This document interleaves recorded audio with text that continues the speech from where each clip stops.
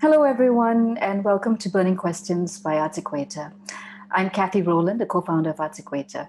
So as our panelists join us, we have our moderator, Nabilah Said, already with us. Our panelists will be joining us shortly. I'll go through some of the housekeeping so we can actually be ready to start. If you're joining us on Zoom with us today, please request that you keep your video and audio off. This session is being recorded and the video will be made available online at a later date. This session is also being live streamed to the community at HowlRound.com, which is the theatre commons with an international presence. Today, we are joined by audiences watching on HowlRound's website as well as its Facebook pages. ArtsEquator is a regional and digital platform that is dedicated to covering the arts in Singapore and Southeast Asia. You'll find us at ArtsEquator.com. Burning Questions is a series which attempts to ask some big questions. It offers spaces for regional voices to discuss some of the unasked questions facing the arts community at a time when we are all facing a pandemic. Our objective is really less about finding answers, but more to articulate how we are at this moment in the hopes that we may be able to find some connections with one another during this time. This series is supported by Splice Lights On, with live stream support from HowlRound TV. The recordings over the past 3 panels have been uploaded on our website, and we'll share the links in the chat. This evening, for our final panel, we have the topic of Can Critics Criticise during a pandemic? This panel is the only Singapore panel out of the series of 4 that we've held so far. And it's part of the Critics Reading Group program that ArtsEquator organized, which ran from October 2018 to March of 2020 with the support of the National Arts Council. Now, before I hand you over to our moderator, Nabilah Said, and the speakers for the session, just a short note about the Q&A. We'll be keeping the Q&A for the last 30 minutes, and we request that if you do have questions, to please type that into the Zoom chat. For those of you who are watching on live stream, you can also put your questions in the Facebook chat, and we'll make sure that those are redirected back to the panelists and to the moderator. Thank you, and with that, I'll leave you with Nabilah and our 4 great Singaporean speakers. Thank you very much for joining us. Thank you, Kathy. Thanks so much, Kathy, for that introduction. Usually I do the introduction, so it was like quite a weird experience. But today I am moderating this panel with this very spicy question of can critics criticize in a pandemic? And just a bit of introduction, I guess, like with more and more performances going online, the whole idea is how do critics respond? And I feel like that is one part of the kind of like layer of the question. The other layer is we are in a pandemic. So what is our role and how does our role change? You know, where do we put criticality during a pandemic? Because I don't think we really put it aside. Like it goes somewhere, right? And today we'll kind of talk a bit about that. I think when it comes to critiquing how people are responding to a pandemic, there are many ways that we can look at it. For example, you can look at it from the perspective of how a government handles a national crisis. You can look at it as how people police people's bodies and movements and even ideas during this time. But of course, today we are looking at ourselves as art critics, as cultural critics. But even then, I feel like these kinds of like very strict boundaries it's very hard to keep to them even then. And I feel that they too require re-examining. So when we are looking at a piece of artwork, I find that you cannot really divorce yourselves from the fact that we are dealing with this larger thing going on. And some of the ideas and words that I've just said have a violent edge to them. So as critics, do we blunt the violence of the times that we're living now, or do we expose the violence for what it is almost? So this is just a little provocation for my speakers before we go into the rest of it. But I don't want to get ahead of myself. So firstly, thank you so much, Germaine, Jocelyn, Zihan, and Xiao Ting for joining me. If you haven't already, you can switch on your audio so we can start getting into the discussion proper. So my first question, I'm going straight into it. So warning. And also to help to introduce yourselves to the audience who may not be familiar with your work at the moment. Can you tell us, describe the kind of critic that you are, and how does the practice of criticism actually fit within your artistic practice? Who wants to start first? Polite smiles. Zihan, you broke the silence, so. Okay, I'll do the difficult task of starting first. Hi, my name is Zihan. I'm pursuing my PhD in performance studies. And I consider myself more of a performance practitioner, especially within the Singaporean context. But over the years, I've written a couple of short pieces of criticisms for ArtsEquator. And these are mainly in the realm of experimental performance and social practice. My personal area of research is mainly focused on performance history in Singapore, particularly around the restriction of licensing and funding of performance art from 1994 to 2003 in Singapore. Yeah. And so the practice of criticism extends beyond my own work and also the work of others to, like what you mentioned earlier, like a criticism of the state's regulatory gestures of arts and culture in Singapore. Yeah. Thank you, Zihan. I'm going by the order of my Zoom. So Jocelyn. Hey, hi, I'm Jocelyn, and I'm a practitioner, writer, and educator in both dance and theatre. As a writer, as someone who writes reviews, I come very much from a phenomenological perspective.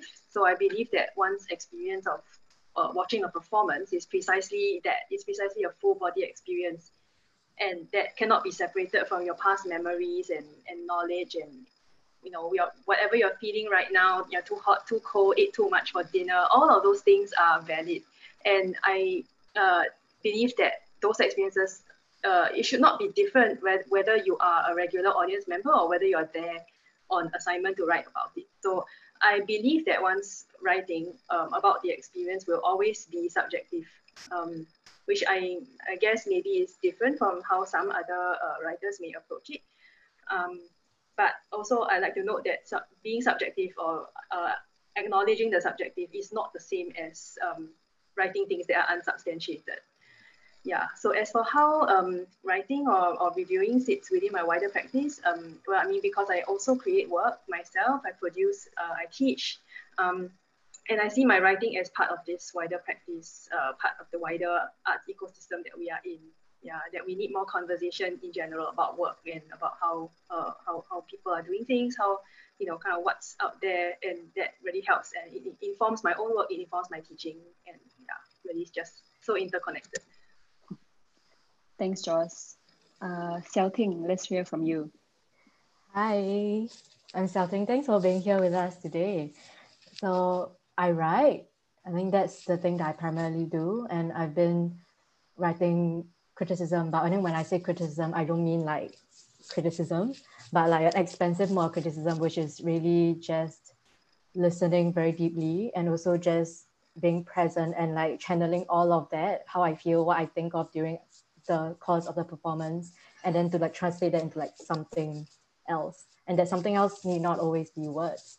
It can be like private emails, voice messages, like all these small things, like as long as it's a communication. And then something that I do privately that not a lot of people know is that I just blow bubbles.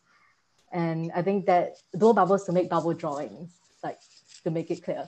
And I think that also ties in how criticism lies in my wider artistic practice, in a sense that because when you blow bubbles, you just observe. And like bubbles are very sensitive things, like just like how performances, like what Jocelyn was saying, like it can be affected by like 10,000 things, like the temperature and all of those things. Yeah, so criticism really is just about listening and how to utilize that listening and what you have absorbed and like, you know, to like pass out. It's like a vessel in a sense. Yeah. Thank you. Germaine, how about you? Hi, I'm Germaine. So just actually going on from what Xiao Ting said, I think I see my criticism as a kind of transmission. And the image that comes to mind is like the coiled telephone cord. So it's not something that's like clean or that's linear, but it can bend, it can twist, and it has tension. And I'm primarily a dance artist, but I started getting into criticism because I just wanted to be able to see more, to be exposed to more performances. And I think now with my interest and my baby steps into dramaturgy, I think that there are a lot of overlaps in terms of the criticality, but also the care that informs like both these facets of my practice. Thank you so much for that. I think I was just thinking while preparing for this panel about how, like, I think historically the role of the critic has evolved so much. I think primarily, like in the early days, it was definitely like more of like the mainstream media who was printing a lot of these reviews, or maybe the main mode of reviewing was in the mainstream media, and definitely like the Straits Times. And to get a review was like, you know, it's almost like it was very difficult to do. And a review could, I mean, not in the same way that they do in, like, let's say London or New York, but a review can affect your career in a negative way, you know? So I feel like historically the relationship between the artist and the reviewer has been a lot more fraught. And there was one person that will be the reviewer, you know, with a capital R almost. And I think with the five of us, even as a kind of like a microcosm, we are seeing how we are not just reviewers, right? We are also artists, we are also poets, we are bubble blowers, we are dancers and movers. So it becomes like, it becomes a kind of like a layered kind of, I don't know, I feel like criticism becomes embedded within a larger thing, whatever that thing is. And with each five of us, that thing is different, you know?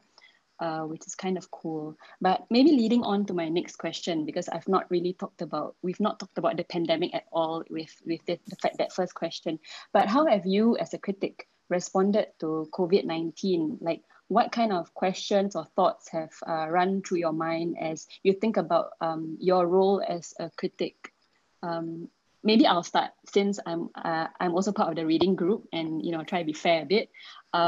Definitely, as the editor of ArtsEquator, there was a time where I felt like we needed almost like a moratorium on reviews, you know, for a while. Just especially that first part of the circuit breaker, when it was really like, people were saying like it felt like a grieving kind of period. You know, there were people who were on their sofas not knowing what to do because they couldn't make art because the theaters were closed.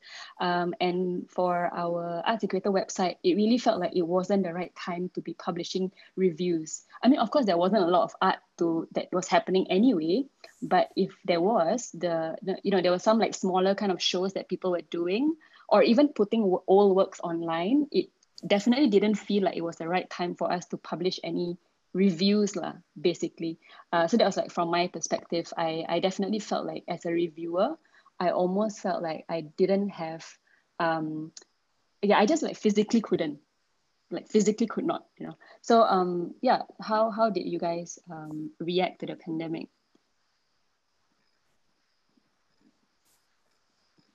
Maybe I'll just start, because it's sort of leading off from the earlier point that you make about the monopoly that the critic used to have via mainstream media to like pronounce or have a verdict on the performance, and how that has shifted. And particularly, I think the pandemic and COVID has already, you know, it's like people are talking about it as the great leveler of sorts. You know, it's a more distributed kind of sense of power and access. And because of the pandemic, we are realizing that certain inequalities are bubbling to the surface.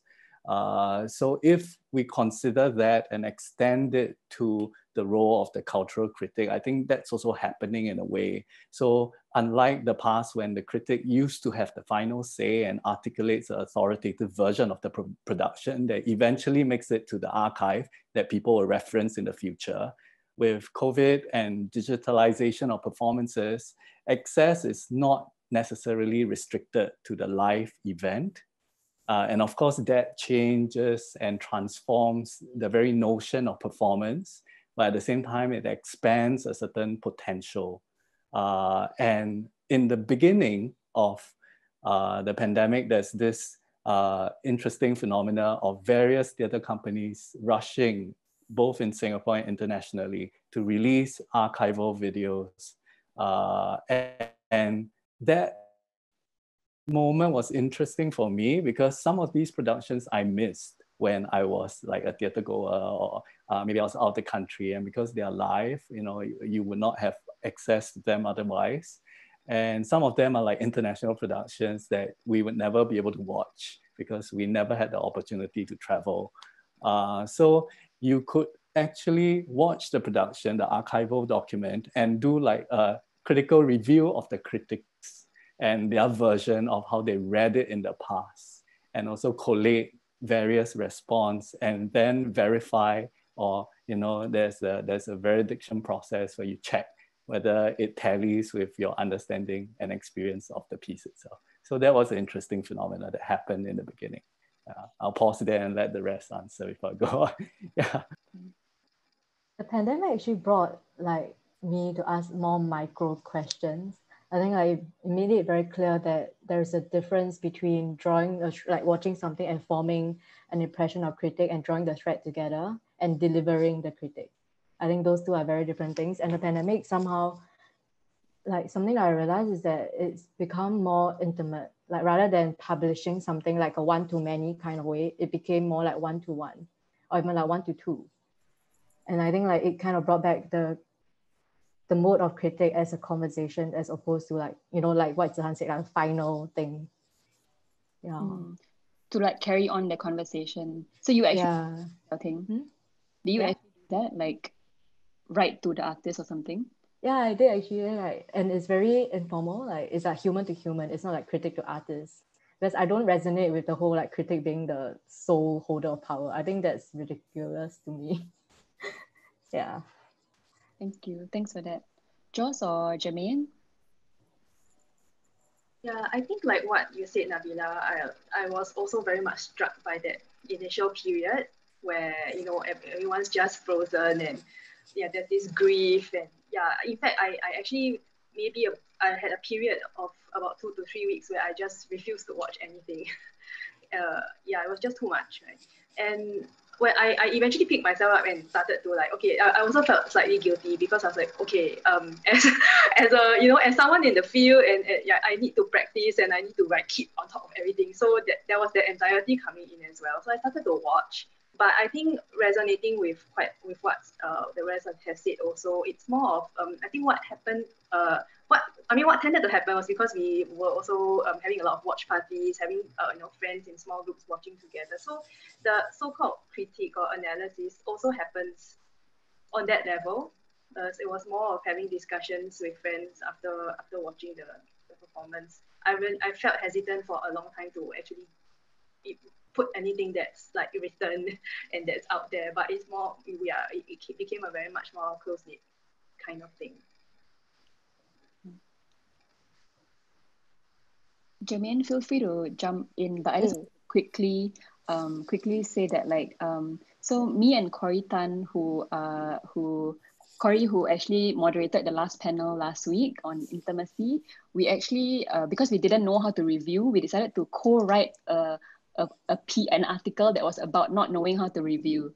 So we wrote like a 5,000 word essay about not knowing what to write, which is ironic, but not unexpected from us, I suppose. Yeah, Germaine, what about you? What were your kind of responses to what's happening?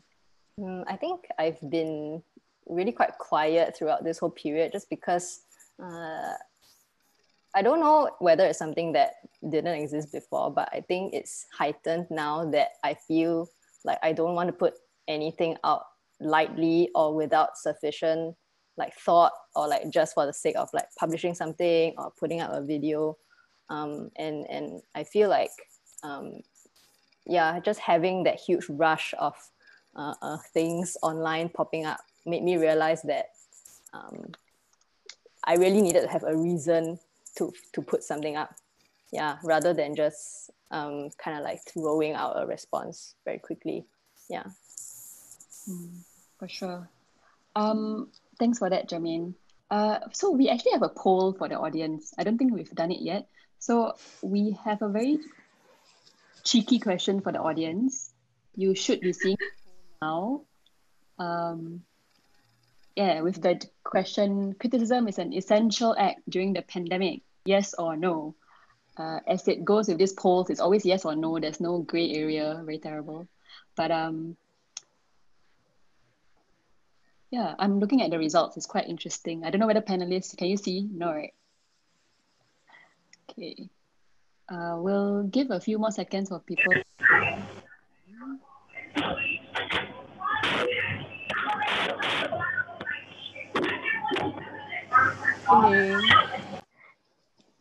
Yeah, thanks. You forgot to. It's okay, it happens. This is Yeah. live events. Yeah, so I think everyone, more or less everyone has voted.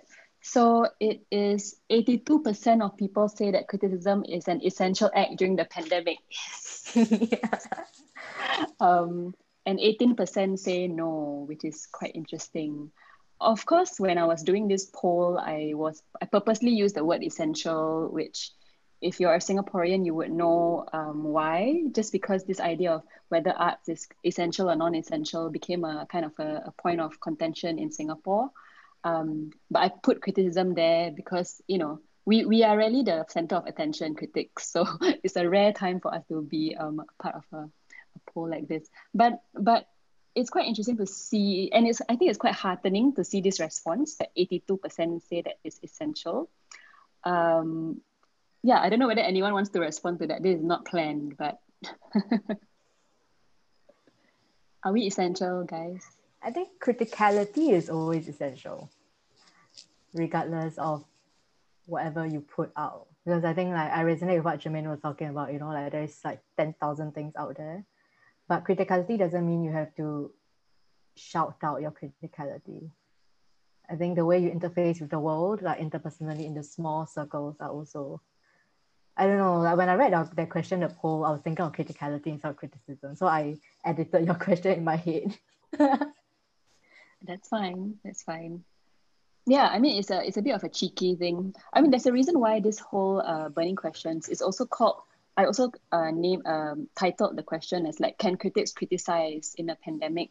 It's not really about, it's the critic can be anyone. It's not like just the five of us in this panel, you know. But has anyone tried writing, and have you felt that you needed to like recalibrate or maybe even like soften your eye as a critic?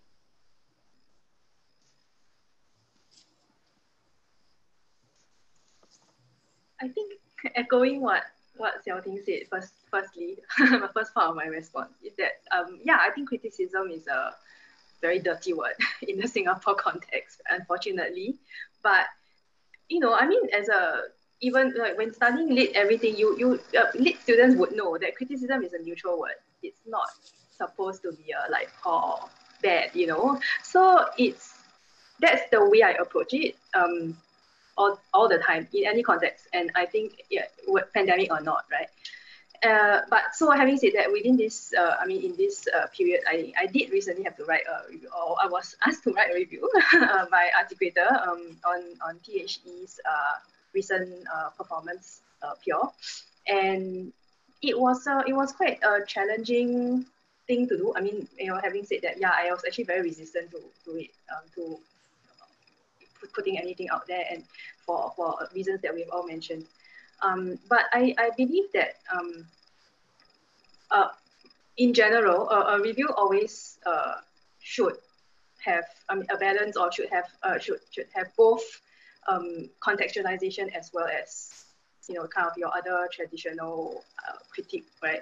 In terms of the staging elements and whatnot. So you know, kind of in this situation, what I felt was appropriate to do was to dial up the volume on the contextualization, you know, rather than focus and harp on the other aspects of the work in particular. And the context that we are in right now is that there are a lot of productions being put online or being created for an online platform. And no, but what you know, what I was reflecting on was that we are, as artists, actually very ill-equipped to I mean, most of us, like, I would say, would be not that well equipped to create work for online mediums. I mean, we're so used, we've had decades of experience in the theatre, doing live things, doing performances in a physical space, right? So it's not anybody's fault, and it's of course we are grappling with this entirely new thing, and actually the artists who are doing the work now are the ones putting themselves at the forefront and trying to experiment and maybe fail, maybe succeed, but it's all an experiment. So I mean, kudos to them, right? Yeah. So that was kind of what I focused on in the review, was more about the art form and what we kind of we really lack the language to deal with that. How can we or rather, it remains to be seen what artists in Singapore will kind of move towards. Yeah, it's almost like there's this moving thing, and like we're trying to pin it, but it's still moving, so like you're only pinning it at a kind of temporary spot. So that act of pinning is also is what I guess I'm grappling with. I shared the link to Joss's review in the chat for anyone who wants to read it. Germaine, Germaine, do you want to respond to that? I haven't written anything per se. I've had conversations with artists who have put up performances. And I think it's quite nice to reciprocate the amount of intimacy that they're trying to put up in their performances with my own intimacy of providing a response, as opposed to just kind of throwing 400 words up somewhere. And so I saw something in June by an artist called Merlin Chow. So she's primarily a dance artist, but she's actually moving into physical theatre. And she put up a show called Intimacy Currency. And when we had a conversation about it, maybe about a week after, I think I started the conversation by saying that let's discuss this as friends. So I think I was very clear about the stance that I wanted to take. That I could provide a certain critical point of view, but I was also going to make sure that I spoke with care, with a certain amount of caution, because obviously, maybe there are elements of the performance that required a certain level of vulnerability, and I couldn't go into it completely I'm just an audience member that logged in to watch you on Zoom. And she actually shared that some of the things that she decided to put up in the performance, she might not have chosen to do if she had staged it live. So I think that's also a testament to the amount of, the level of vulnerability that she decided to put out, in the performance. I was thinking about how I think one of the earliest online shows in Singapore was the Coronalogs by Singapore Repertory Theatre. And I think there was a lot of excitement about when the show was, about to be live on Facebook. And then after that, there was a review on the Straits Times, which I think it was a review from the Straits Times that was very much like a review from the Straits Times, But I feel like there were some of the people involved who were not so happy with some of the maybe less positive ways that the show was being talked about. And I thought that was quite an interesting thing to kind of witness. And for me, of course, I was just glad that I wasn't in that position, of course, as a reviewer, but then also seeing you almost follow the lead. The question for me as a reviewer is, do I follow the lead of the artist? Do I only wait for the artist to invite criticism, then I give criticism? Because that feels a bit strange as well, because we don't always get the invitation, And if we wait for an invitation, what if we regress back to how it was in back then in Singapore when artists were a bit more in opposition to reviewers? Because then I think that's a bit dangerous as well. So I thought that was quite interesting. There's a question. Oh, let's see. Oh, let's take this question to make it interesting. How do we draw the boundaries between talking about works with your friends versus how you talk about it in a formal context? I think Xiao Ting spoke a little bit about this, like a review that's like this big review versus just, you know, talking about it with your friends. Do you wanna respond to that, Xiao Ting? Yeah, I think the difference is that when you're talking to your friends, they already know where you're coming from. Like, I think there is already a shared context and understanding, and most probably you watch the same thing. But when the audience is a lot larger, like there are not people that you know directly, I think there needs to be a lot more care and tact, I think. Because with friends, you can just say things as it is, and if they don't understand or they take offense, they can ask you immediately in a conversation. But when it's a review, like you have no idea what kind of what kind of frame of mind they'll approach the review. Like there is always this gap in between the reviewer and the reviewer and the recipient. So I think like just now Germaine was talking about care, and I think like that's something that I've been thinking a lot about, because I think when it comes to criticism, that I don't think like you should just avoid bad criticism. Like if you really didn't enjoy it, like it's not to like just avoid it altogether, but more like how do you frame it in such a way that speaks caringly? Is caring? Yeah, caringly. Yeah. Yeah. Yeah, just to add on to that, I think there's this interesting, because the question basically was asking about boundaries, right? And how do you draw boundaries? And what we have witnessed with everything that's going on is a breakdown of the boundaries of what is considered like work and home and public and private. So with that, as a fallout of that, you know, then the role of the critic also has to be interrogated in a way where it's no longer like the artist and the critic, where that boundary is also like work, home, public, private, also blurred. And just to add on to what everybody has already been saying, you know, is the act of criticism as an intimate act, you know, as something that is caring and sort of curating, which the root of the word is basically caring for, or like the conservator, the preservation or maintenance of a certain kind of work, you know, that kind of reproduction of the work itself in multiple forms. You know, I see this time as not a time to blunt critical faculties, but to recalibrate it in a way that, you know, writes a different script than what is possible for the work itself, but also the artist, and start a conversation on how the work itself can be documented multiple ways and multiple perspectives.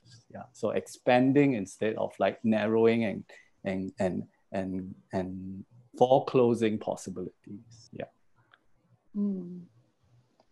My next question is kind of like forcing you all to take a stand a bit. So the question is, negative reviews during a pandemic, yay or nay, and why? Jocelyn, what do you think?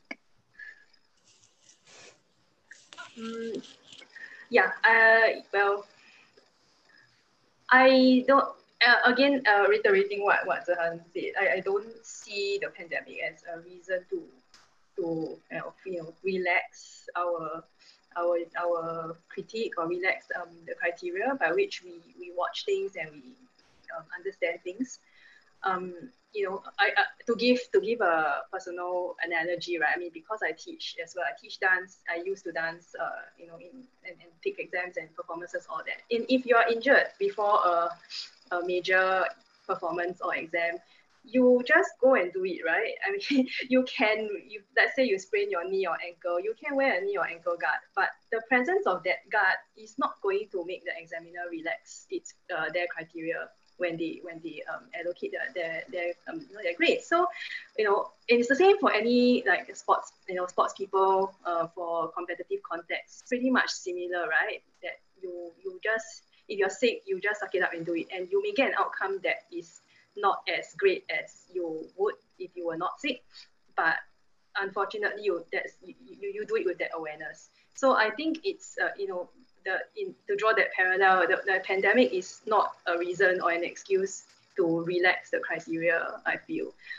But that said, right, it's the same thing that I've been saying about context, and when I critique something, then I want to always bring into bring to the forefront the context, and also obviously justify things that you're saying lah. So it's not that no negative comments can be allowed at all, because I think that is not helpful to us, to artists, to the scene. Yeah. I think following the metaphor that I use, I think it's the fact that we are all wearing the ankle guard. It's not just the artists or the theatre practitioners. And like the provocation that you drew, like Nabilah, I think if it's honest, negativity is not to be like shied away from. Yeah. And also like, let's say like, okay, like we are all wearing ankle guards, and then like, let's say you go and watch something and you really, really didn't enjoy it.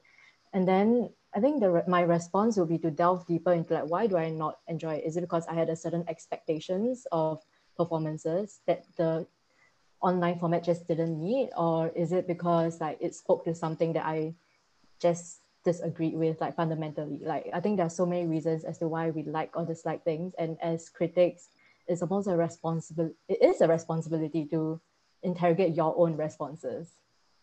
Because I think we feel strongly because there is a certain push and pull. And like as critics, we identify the push and pull and like kind of like contextualize it, as what Jocelyn was saying, and also like expanding it to the different associations to speak to the time that we live in. Germaine, maybe you can, if you don't mind, I jump in. If you want, you can respond. But I was also thinking about how, like, right now, artists in Singapore at least are, a lot of them are creating work in response, especially to a grant that is being offered, right? Like, you can't really get like monetary help from the government as an artist except to create work. And I feel like if the equation of the critic is removed from it, right, I feel that it becomes like a dystopic thing that is being done, where work is being done, but no feedback is being given. Then it seems like people are just creating to get the grant, which to me does not make sense. So I almost feel like as a critic, I can help to normalize the equation a bit by making that, making kind of like the ecosystem a bit more like normal. I don't know whether the word is normal, because the word normal now is weird, but it makes it less of a weird thing, and it makes it more, I almost am trying to regain what we've lost with how the art ecosystem used to run back then, where it was like, okay, a work and then a critique, and then maybe conversations can ripple out from there. But if we cut out the reviewing part, then those other parts get cut off also. So it's kind of like a slightly different from what you all are saying, but I want to try to restore normalcy by having the voice of the critic, which means that a negative review would still have a place during this time, I suppose.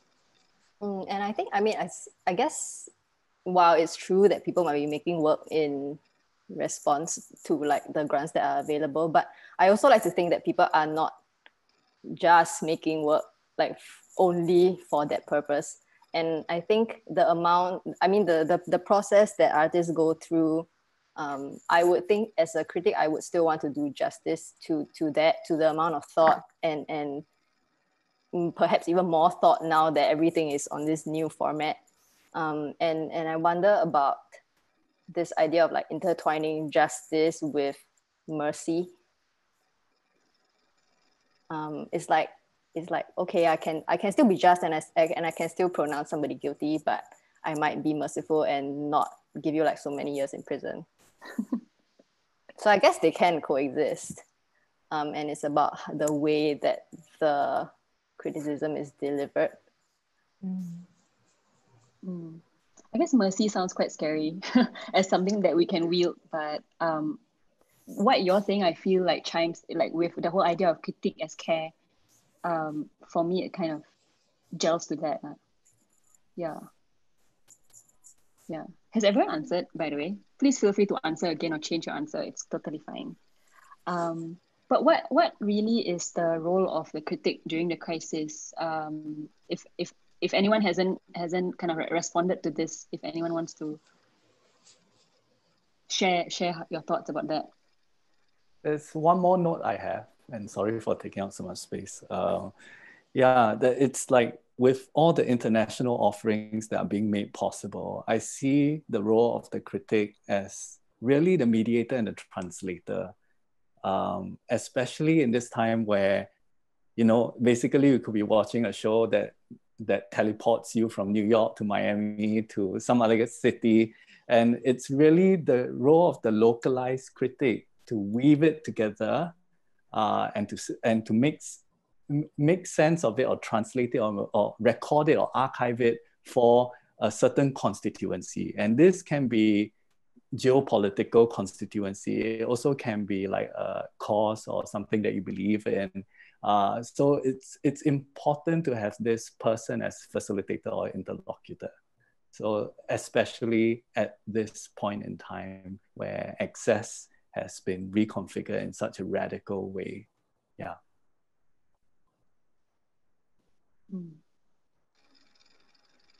Anyone else want to respond to that?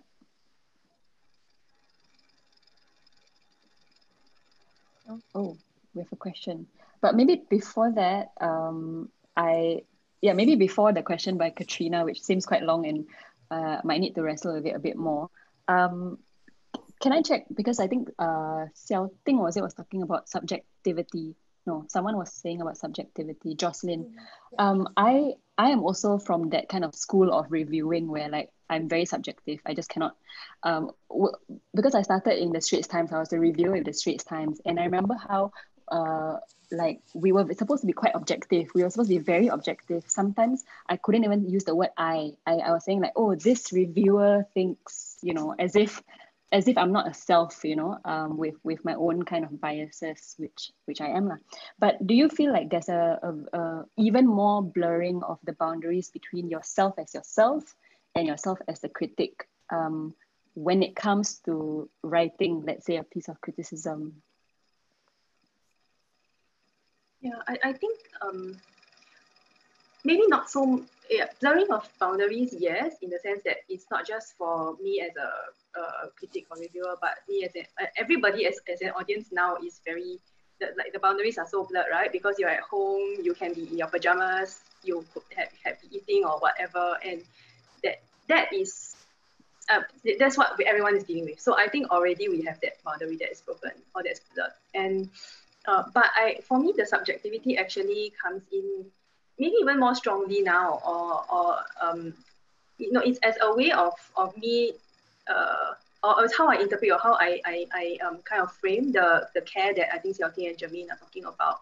That, you know, it's more like, okay, so we're all in this situation and everyone is doing trying to put work online, but what can, you know, but okay, and maybe I didn't like this, or you know, or I thought this didn't work. Then the subjectivity comes in, because I'll be like, okay, why did I not like this? Why did I think it didn't work? You know, maybe they actually did whatever they could already, but it's just that I'm at home and I'm eating and you know, I'm just not paying attention. So it's my own problem, right? So I think all these things we need to be aware of when we are thinking about all the work that's going on right now. Yeah, I think rather than like a boundary between, like, let's say Xiao Ting the human and Xiao Ting the critic, right? Like the way I see it is that Xiao Ting the critic is just extra Xiao Ting, in a sense that like it's a version of myself that is a lot more reflexive, that's a lot more attuned to what I'm feeling, not just in terms of what I hear and what I see, but also the emotional responses or like the thoughts that pop into my mind as I watch something. So I think just different layers of the self. Yeah.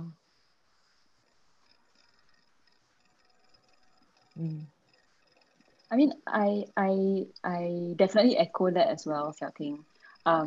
I feel like I even double down on the Nabilah as a human when I'm writing criticism now. Like, so maybe before that I can be like, oh, I'm the reviewer, but I'm also me. But now I feel like I need to expose myself like even more as myself, which is quite weird. So even that so-called 5,000 word essay, which I think we'll pop the link in the chat. Me and Corey were both kind of like exposing parts of ourselves that we don't usually expose, even for critics who are usually quite personal. So it was, oh, thank you, Zahan. So it's almost like doubling down on the subjectivity, you know, like what Joss is also saying lah. Yeah. Yeah. Germaine, what do you think? I think because you feel the subjectivity more keenly, and I think this is something that I realized just because you like even in a live performance, you share the same time, but you don't share the same space. So like all the more I feel like I can't situate myself. Like I don't know where I am in relation to the performance so well. I mean, as opposed to if I was sitting in the audience. And I think that then causes me to be more subjective or to highlight whatever else that I'm sensing in my space as part of the experience of the performance. Yeah, that makes like Nabilah, you mentioned it in your review. Also, like this lack of like, sort of like, you know, when you go to a theater space, then the lights dim and you're prepared emotionally to encounter work. Whereas now, like immediately after this panel, we leave the meeting room and I have to go back into my daily life. So it's a little bit like what Germaine has already mentioned, where this, you know, like people are messaging me in the middle of this panel, so, and you can't like silence it, or there isn't this like private protected space of the theater, which now we have realized is something that was in a way a privilege or a fiction actually. And so this sense of like restoring to normalcy is something that I'm not sure if it's possible. The restoration to normalcy. There's a deep desire to revert, but you know, how can we ever go back? And what form? Yeah, like can we ever go back to a theater and feel the same way that we used to feel with everything that we have encountered since? Yeah. Yeah, that would be interesting. I was kind of thinking about how I was reading about new media dramaturgies, because I feel like increasingly as a critic, at least, I am lacking, like what Joss was saying earlier, I'm lacking some of the vocabulary or knowledge about dealing with work online, because I feel like even though it's new for us, like new media as a form has been there, you know, for a while, and it's just that for me personally, I wasn't very like fluent in it, or I didn't know how to critique it. So I was trying to read up to kind of level up, you know, as a as a critic almost, but it's hard lah, because ideas of like intimacy, of like embeddedness, of like what is life and what is not life, I don't know enough, which is also partially why I feel a bit of this kind of, I don't know enough to critique, so how? But of course I just try anyway lah with some of my reviews. But in terms of like new kind of languages or terms, do you have any experience about learning a new like term, like not terminologies, but really learning about new maybe performance qualities that you are observing from work online?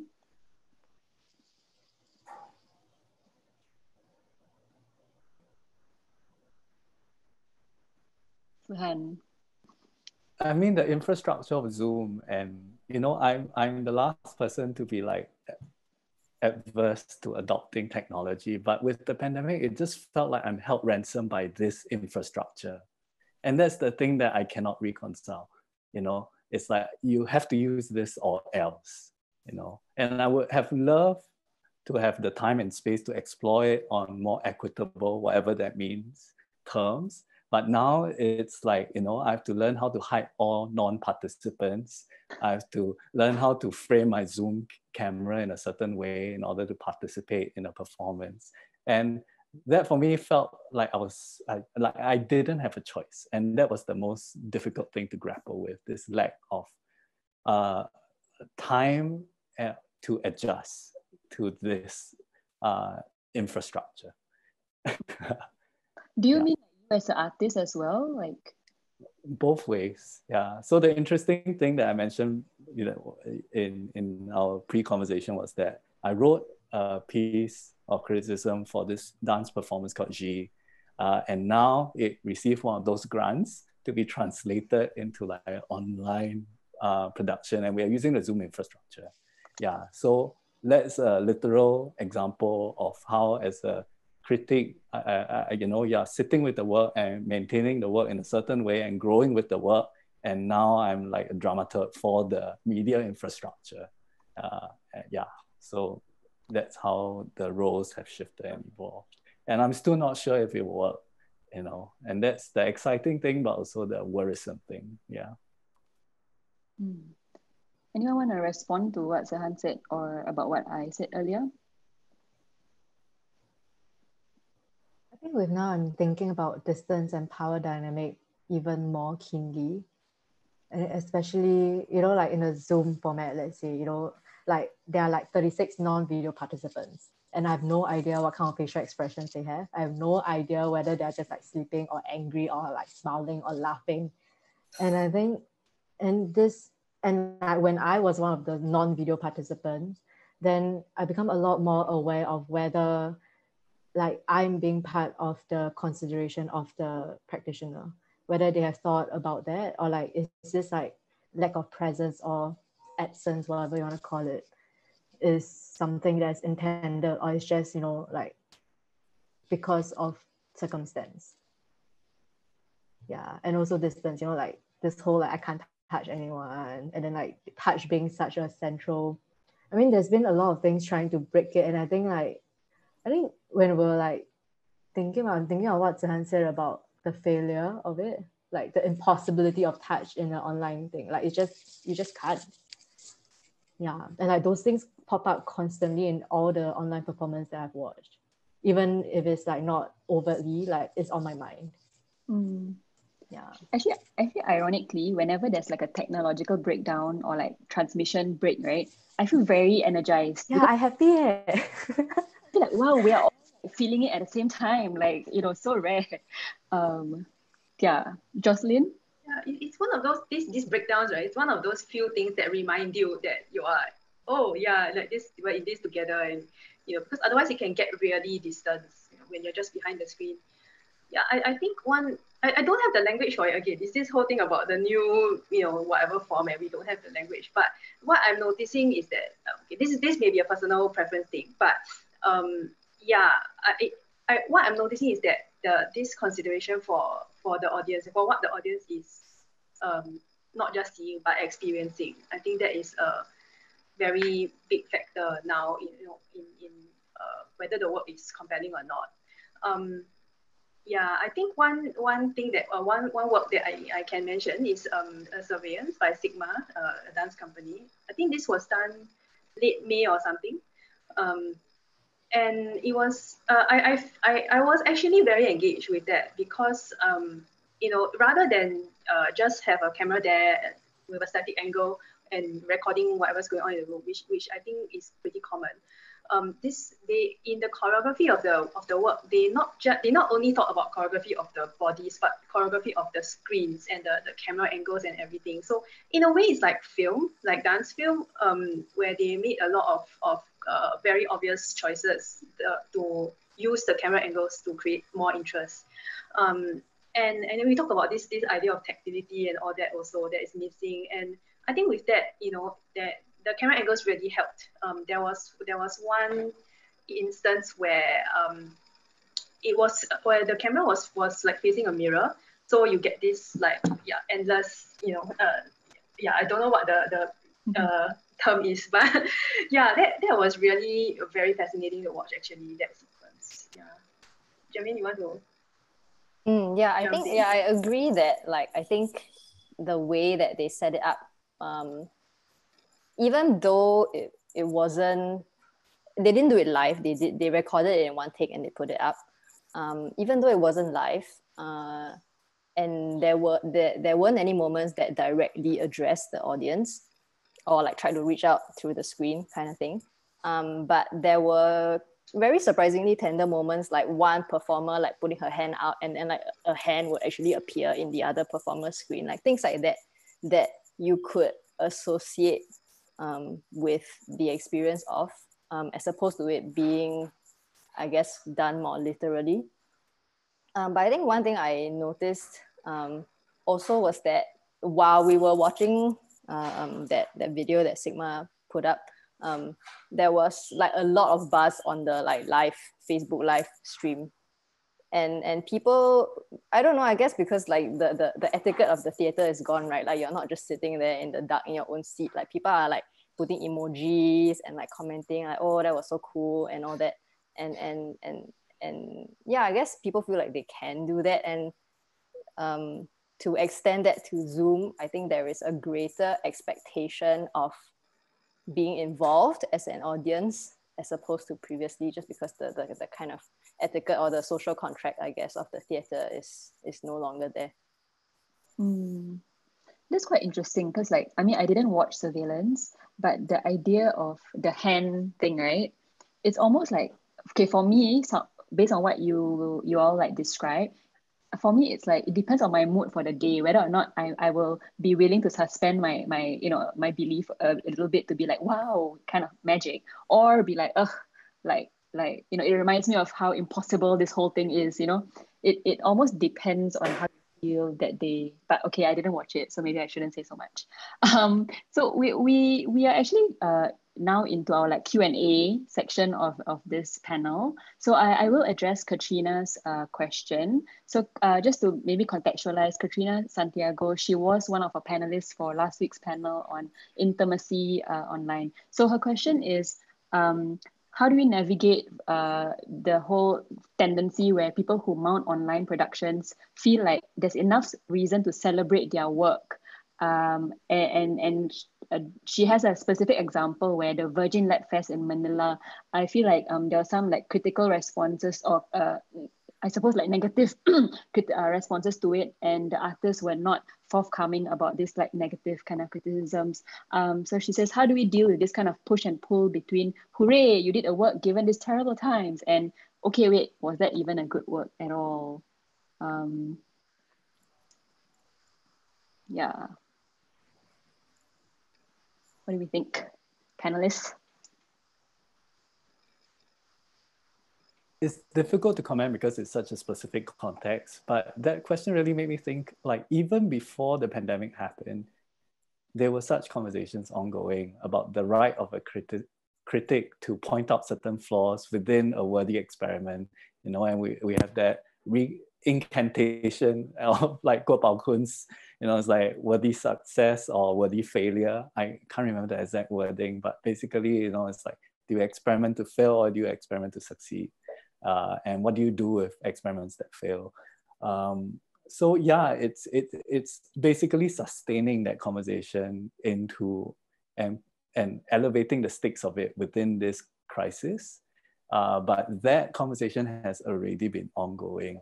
And I think it also exposes a certain kind of distrust between the community and the critic if that phenomena does happen. So it actually reveals that the infrastructure of the arts ecology perhaps requires certain reconfiguration and balance of power in a way, if that conversation is surfacing. And I'm just transposing it to a Singaporean context also. So I might be doing the question sort of injustice by transposing. Yeah, I mean, it's a very specific example that Katrina is bringing it up. But yeah, I do agree with Zihan. Like, it does remind me of things that were already happening, and one of the things that I've been uncomfortable with with regard to like the conversations that have been happening previously, right, has always been like, oh, how can this critic say something when they've never done their own work? Like, oh, or they should try and do it themselves, right? And often this is a reviewer who maybe is not an artist lah. But even then, I feel like it's a very weird kind of tack to take because anyone can critique a work. Like you know, I'm always telling like anyone in the audience technically has a right to opinion about the work and sharing their opinion. Especially now when anyone can publish a review on Instagram or Facebook. Of course, there are differences in quality or whatever, but yeah, I feel like what Katrina is kind of positing is almost like that bubble that I was talking about, that dystopian bubble, no? Like everything is great, like yay, we've created a work, which yes, like on some level you want to make people feel happy that we are creating work even during the pandemic. But then the happiness is also not realistic, right? I mean, we are creating it's like the good place, right? Like it's not gonna how long can that sustain, that bubble? That's my take. But yeah, does anyone want to respond to that?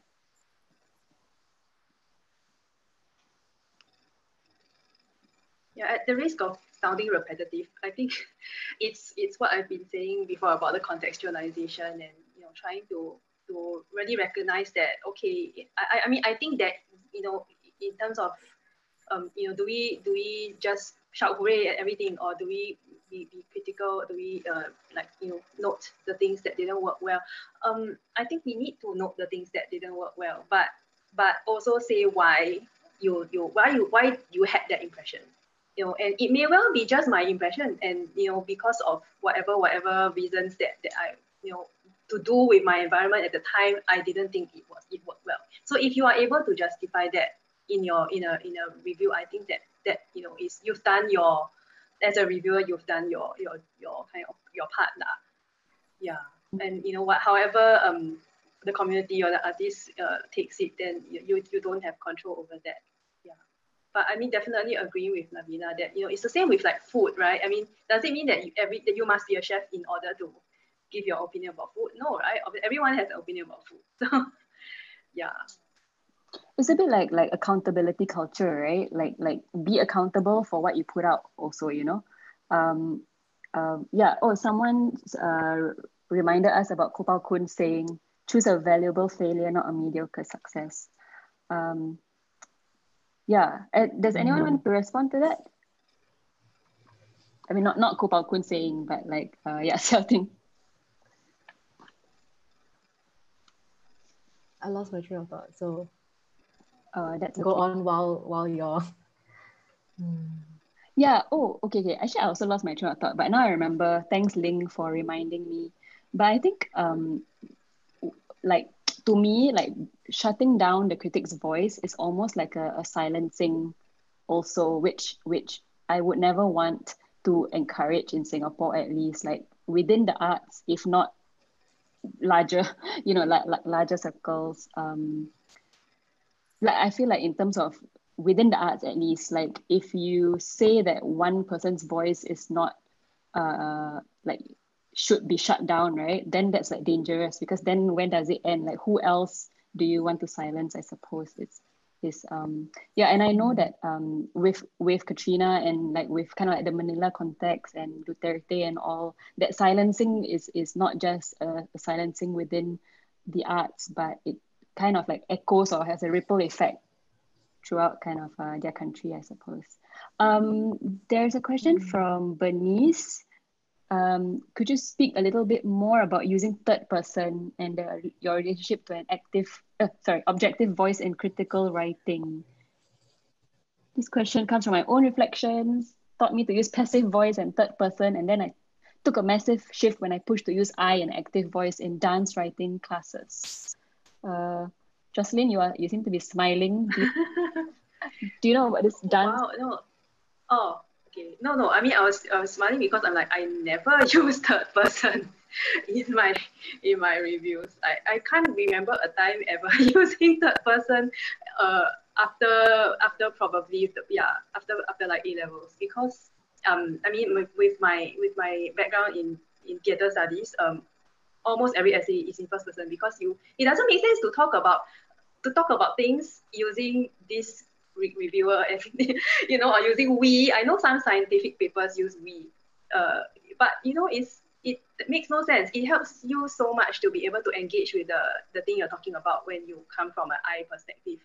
And I think that's why in the humanities, I don't want to go into to citations and stuff, but that's why MLA uses, which is a citation format, it uses authors' names, because it's like you are having a conversation with the author, with the other academic, other people in the room. It's really like a conversation, and that's what I feel any writing kind of is, right? So I mean, and even more so when in the context of arts writing, when what we really want to have is a conversation with the artists, with the audiences and so on.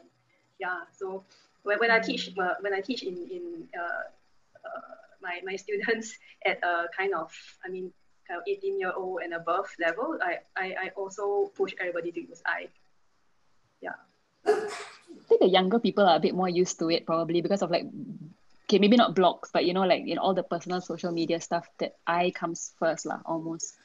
Zihan, did you want to add to that?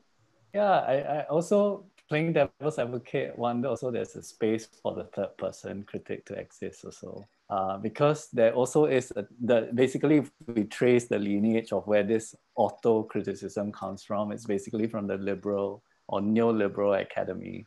And this like, you know, it's like foregrounding of the first person. And that's a tendency that should be celebrated in its own way, but at the same time, we should also be critical to use the frame of this panel. Yeah, and perhaps there's also this space for a third person form of criticism that should be, you know, it should not be one or the other, but it should work in tandem in a way so that there's a possibility of moving oneself from the object of study occasionally before reflexive kind of analysis.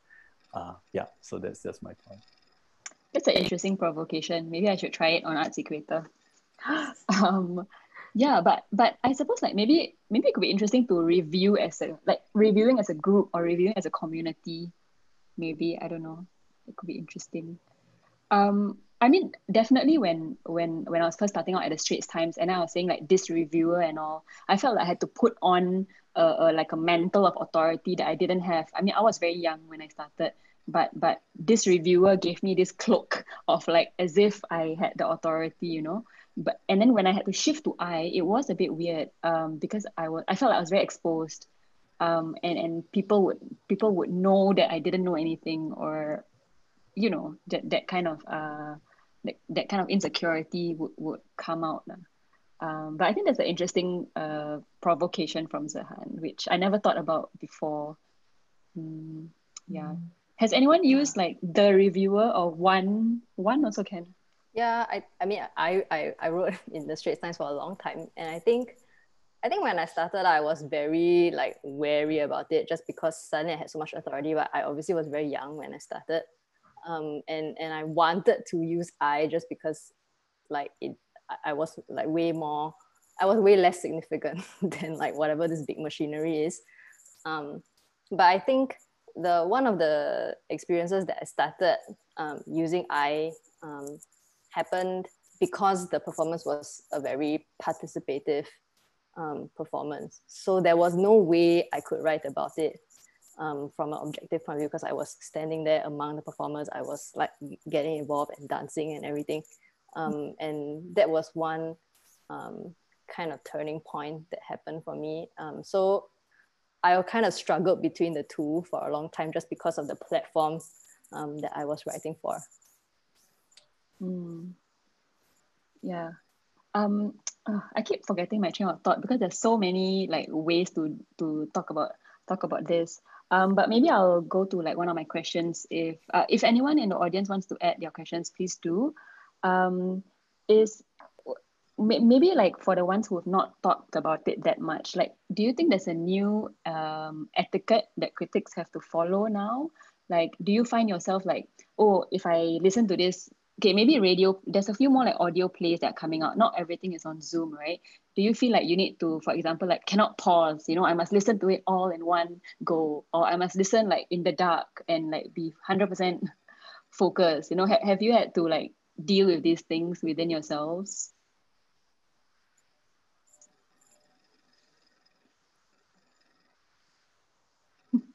I think yes, I always try to listen it in one go, like, you know, like I will, like enter a headspace, but then at the same time I will take note of when I really just want to throw in my phone or like my laptop, you know, like I like little notes like that, like, and also then after the whole thing, then I will, okay, why did I feel so like distracted or like anything like that?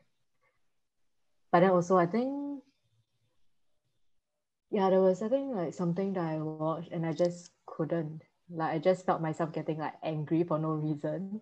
I think that also got to do with like fatigue in general. So I think also like keeping in mind what kind of frame of mind I'm in. It's not like the past where you can just watch one show per evening. I think now you can watch like 3 shows per evening if you want to, and also like being aware of what your limit is I think that's something that didn't strike me before. Yeah. Yeah, Zoom fatigue is real. Yeah. Anyone want to add anything to that? My connection is a little bit unstable, but I'll make this quick. And if I drop out, just let me know. I think unless explicitly stated, and this is also the artist in me speaking, it's like if the instructions were explicit in terms of like when they frame the performance, they say that you should listen to this from the beginning to the end without stopping and turn off all your lights, you know, then unless an explicit instruction like that is given, I don't think there's any ground rules or etiquette for like disrupting or for like taking it to the toilet or like listening to it on a bus ride or stopping it and never continuing it or never picking it up again. Yeah, I think it's all fair game. And we shouldn't discount, like, perhaps that's also the intention of the artist in translating it to a medium like that. It doesn't require this kind of fidelity. And to give it this kind of fidelity is actually misreading the gesture of the artist. I don't know. Or over reading maybe sometimes. Yeah. So, okay, so maybe it's just me who feels like, as in I always feel like I need to switch off my lights. And then after that, it gets too dark because I'm like, oh no, I can't see what I'm eating even. You know what I mean? Then it doesn't make sense. And it also doesn't make sense if there are people around you. You can't be asking everyone in your house to, like, you know, keep quiet while you focus 100% on a show. So definitely as a critic, I feel like I'm a bit more gentler on myself and people around me as well. Just yeah, different ways of doing it, I suppose. Does anyone want to share, maybe besides surveillance, what were some interesting like online shows that you've watched that that maybe have been like very different from other ways that responses have that you've seen how other people have responded?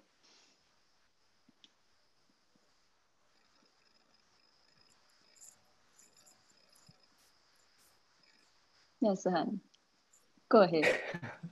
Waiting for other people to answer. So the thing that kept coming back to mind when preparing for this panel is Simon McBurney's and Complicity's The Encounter. You know, when we talk about like infrastructural kind of like instructions where he specifically says you have to experience it with headphones because of the binaural kind of experience. And I was also grappling with the discrepancy between encountering the encounter online and watching it live in the theater, where I was so enamored by the technology and the performance and his charisma that watching it online again with a collective, which is a little group that we formed called Zoom Room, where we watch Zoom performances online. Yeah, then it really struck me like, what would a post-colonial reading of this production sound like? You know, and it's so disturbing in a way that it reproduces this Heart of Darkness narrative. And I was never able to have that critical distance when I was experiencing it in the theater. So it was only through the revisitation and the fact that it was made available online and also watching it collectively without being so precious about the experience that I'm able to do a rewriting of that memory. Yeah. Yeah. I mean, it happened to me too, Zihan. So we had almost the exact same experience. I think the distance has been even more like amplified, kind of like because like when the first National Theatre live productions were coming out, right? At first people were so excited. And then I started becoming quite uncomfortable with the fact that we were all consuming productions from this so-called center of culture in the world, you know? And I was like, why must we watch? Why do we have to watch this just because it exists and because they are so ahead in their technology or they had so much resources, you know? And I felt very resistant to that because of that. And it's only because of the distance that gives you that you know, because when I'm there, of course I'm like, oh my God, wow, you know. Yeah, so the distance comes with more criticality, which, yeah. There's a question. Can the ruptures brought on by the pandemic be seen as an opportunity for criticism to leave the echo chamber, if it does indeed exist? It's an interesting question. Firstly, does the echo chamber for criticism exist? What do y'all think?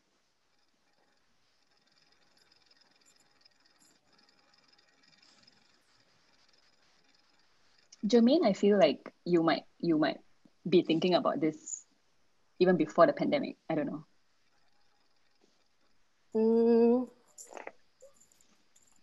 I guess maybe because of like the kind of criticism I write, like it's a very small field and it's a very small bunch of people, and I think that I guess the accessibility of work online has allowed for I guess more, I mean, a bigger audience, but maybe also people are just being exposed to more and being able to form opinions on a wider variety of things. So I certainly hope that there is a kind of widening of the field that is taking place. But also, I am just thinking also about the performance that I mentioned earlier by Merlin, where she's almost kind of inviting subjectivity, right? Like I'm going to quote from a piece of text that she performed, that she's basically performing this from her bedroom to a camera, to small groups of 10 to 12 people on Zoom. And in one of the sections, she says, the camera has become my audience, but it is probably the most neutral lens there is. But then I realized that this neutrality is boring and it kills the tension. And then she then goes on to invite whoever is watching to watch her with all assumptions or biasness or prejudice. And I think that there is I guess there's a kind of breaking down of what perhaps that cloak that you mentioned, Nabilah, that's kind of like coming down. But also that there is a wider spectrum of people with a wider spectrum of assumptions and biases that have access to work like this now. Yeah. I don't know if you can see there's a question. Oh, I think only I can see it, but yeah. So there's a question that says, there's been a sense of care and sensitivity to the impact of the pandemic on artists and the process of making art in this new climate. What is the critic's responsibility to the audience/spectator? So we haven't quite talked about this, but what is our responsibility towards the audience? I think honestly, like not just a very superficial honesty, but a very deep and interrogated honesty. I think like the same way there is a sense of care and sensitivity to the impact of the pandemic on artists, I think care and sensitivity also includes like really thinking about how you receive the artwork. And I think like the responsibility to the audience or like other spectators will be, how do you translate this, what you have received, into something else? Yeah.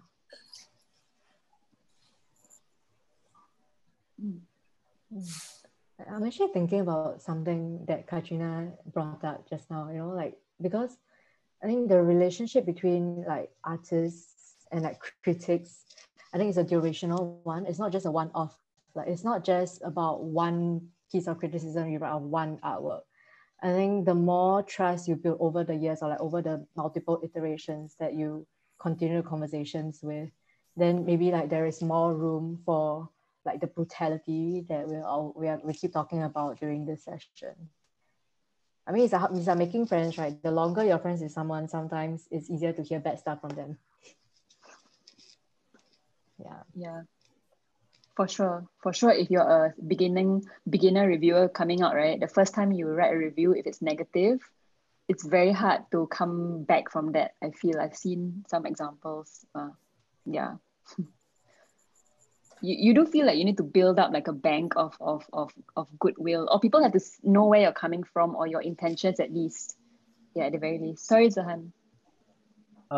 No, just answering that question, which, about responsibility to the audience and spectator, especially on in terms of in times of the pandemic, when there's an onslaught of various content from all over the world, you know, there's this greater responsibility for, you know, the critic to, in a way, speak truth or represent a certain account of truth, so that we can help not be discerning on behalf of, but be discerning for, so that the audience and the spectator can make certain decisions based on our account of a production or a show. So in that sense, it falls back into the beginning, where instead of having like a blunting of critical faculties, there should be a heightening, because the responsibility of the critic becomes it comes into sharper focus at this point in time, with so many productions being made available all across the world.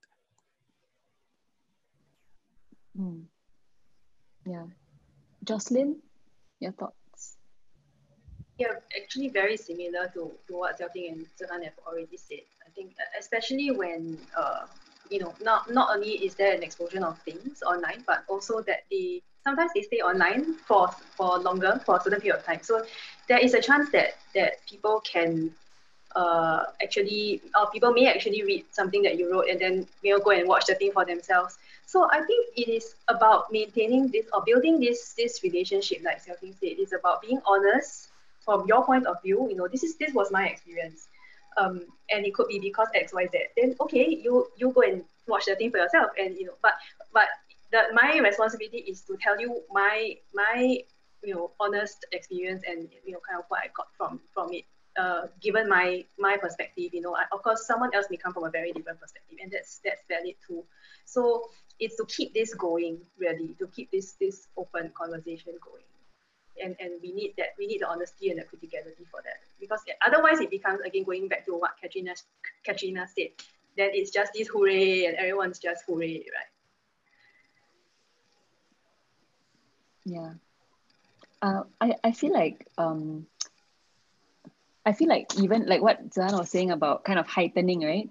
I feel even deeply for the role of the critic as an activist, but for the arts in general, and for championing like the arts during this time, especially when I'm writing a piece of like any kind of writing. So maybe not just reviews, but when I'm writing an editorial piece.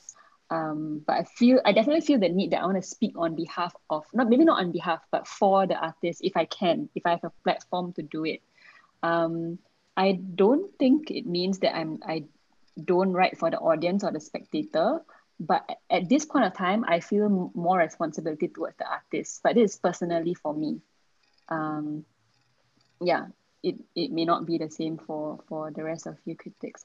And also I wanted to also highlight that, like, I mean, we are 5 people from the critics reading group, but there are also other people who are in the reading group as well. And I think for the last 2 years or so, we've been talking about reviewing and criticism, and we've been trying to like introduce like criticality into the critics' work. But the conversations that we've been having, like even from 2018 and now, are like so vastly different that I feel like there's no one way to define the role of the critic. Yeah, I don't know whether you all agree, but I feel like it's kind of like evolving, and we are always constantly having to move like as fast as the artist, or maybe faster sometimes, if not just catching up lah. Because yeah, I don't know whether that makes sense, but definitely like the idea of it as being a kind of like a roving act or roving practice, I guess it makes it exciting. Yeah. So we are at 9 o'clock, so I will kind of like draw this to a close.